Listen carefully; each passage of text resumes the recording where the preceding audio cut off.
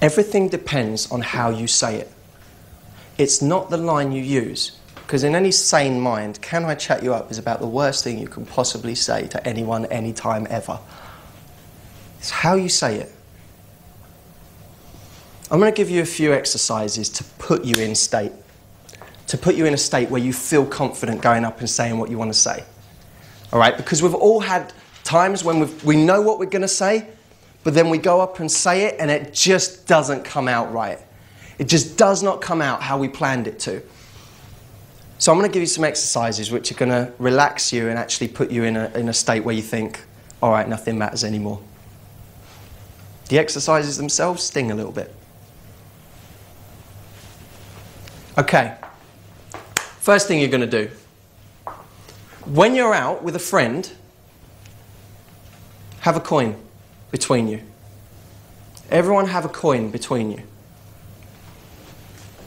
Now, whoever loses any of the coin tosses has to make the approach. Either person can choose who the set is. What group of girls do I have to approach? Now, if there's any betting men among you, any gamblers, you're going to see like this ridiculously difficult set, like 20 people, all look horrible, all look frosty. You're going to say, well, there's 50% chance I won't lose. Heads or tails? Do this and I promise you, you will get into state. Why? Because if we do this just as an isolated thing, it becomes really difficult, doesn't it? If I get you to leave this room and go and just approach, there's no beginning, there's no end, it's kind of difficult to get going. But if you and someone else say, right, there's 3 people over there, heads or tails? He says heads.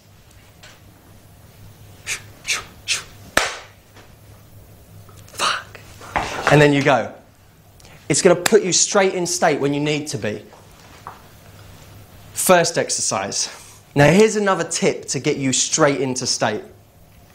This is a really, really good exercise. By the way, I can sit here and teach you all the conventional stuff about approaching, about comfort building and so on, but you're going to learn that anyway.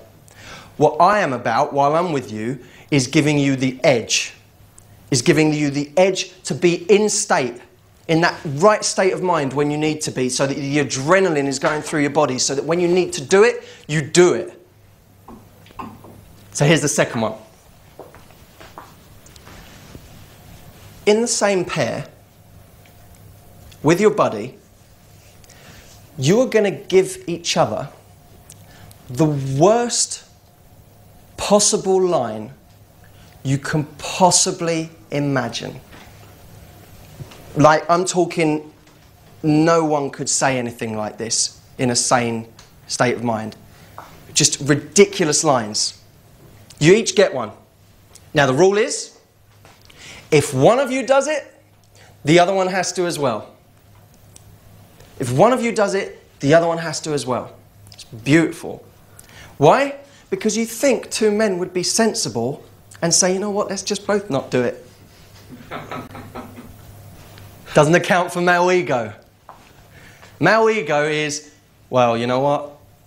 I don't want to do it, but I really want to see him use my one. So I'm going to get mine out of the way.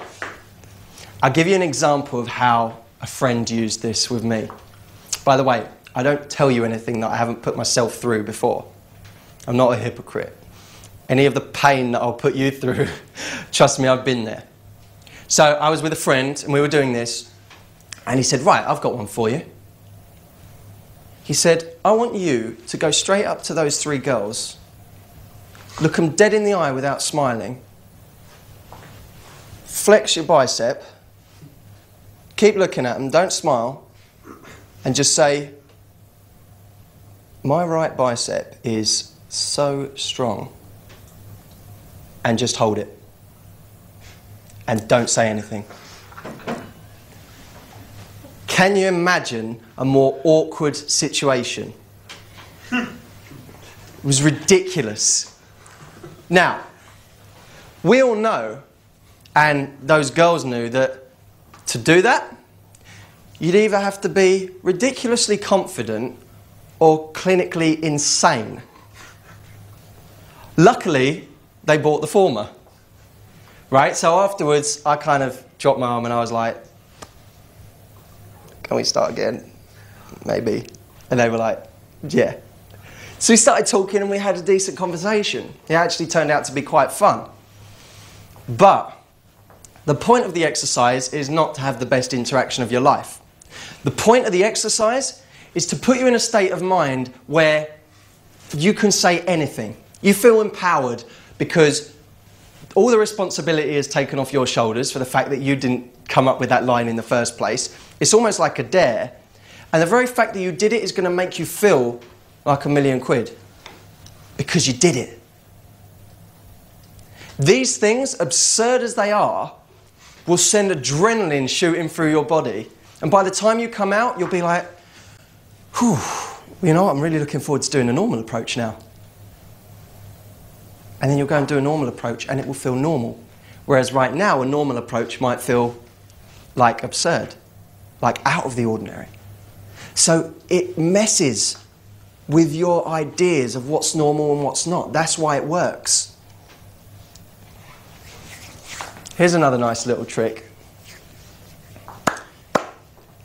Walk up to someone